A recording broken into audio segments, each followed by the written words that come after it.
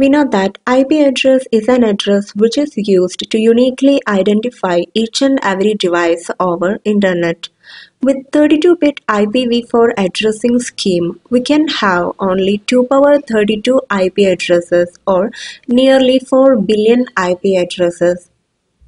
The way this IPv4 addressing scheme works, if each and every device over Internet was given a unique IP address from this address space, then it would have resulted in a fast depletion of IP addresses.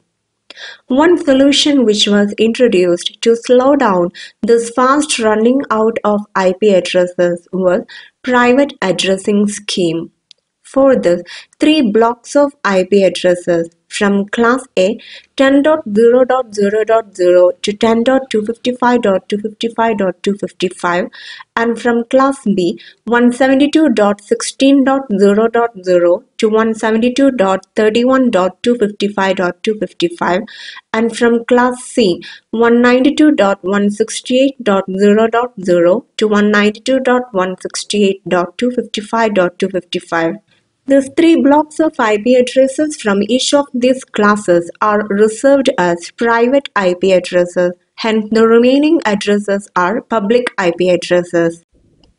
Suppose we have an office network with 100 personal computers connected to a router. Now, instead of assigning a unique public IP address to each and every device within this company, ISP assigns a single public IP address for this company. Let it be 84.10.150.118. Now this router is having an external interface and an internal interface. The address which is visible over this external interface is this public IP address. And within this internal network or within this local network, all these devices including this gateway are assigned with private IP addresses. It can be any address from within this range. Suppose our gateway is assigned with the private IP address 192.168.1.1 and the devices are assigned the private IP addresses 192.168.1.2, 1.3 and so on. So these private IP addresses should be within this range and can be assigned by the network admin himself, and they are free of cost. And within this network, each and every device should be assigned with a unique private IP address.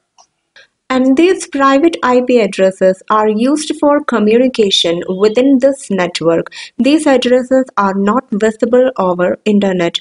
All these devices communicate over Internet through this one common public IP address. Thus, the address which is visible over Internet is this public IP address, and the private IP addresses are used for communication within the network. Suppose this device need to communicate over Internet or some other device at the other end of Internet need to communicate with this device, then this private IP address cannot be used. The public IP address should be used, and the translation from public to private or vice versa is made possible by a process called network address translation. Now suppose we have a home network with 4 smartphones and 2 laptops connected to a router. Here ISP assigns a single public IP address.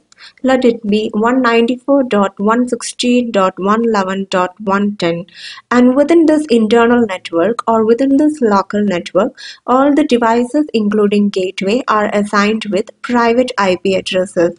Suppose here also our gateway is assigned with the private IP address 192.168.1.1 and the other devices are assigned with the private IP addresses 192.168.1.2, 1.3 and so on. So we can see within 2 different internal networks there can be devices with the same private IP addresses, but within each network the private IP addresses are unique and these IP addresses are not visible over Internet. Only these public IP addresses are visible over Internet.